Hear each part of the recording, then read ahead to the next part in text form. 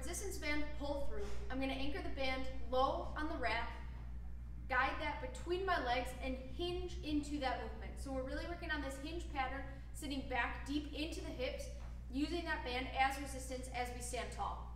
So as I go, one leg on either side, I'll step out so that I have some tension on the band here, and then anchoring through with that slight lean forward, hinge back, stand tall. So I always have that lean forward. I'm not pulling back, over pulling through that low back. Instead, staying tall in that plank, hinge back, let my arms come between my legs, stand tall, squeeze those glutes, corkscrew the feet into the floor.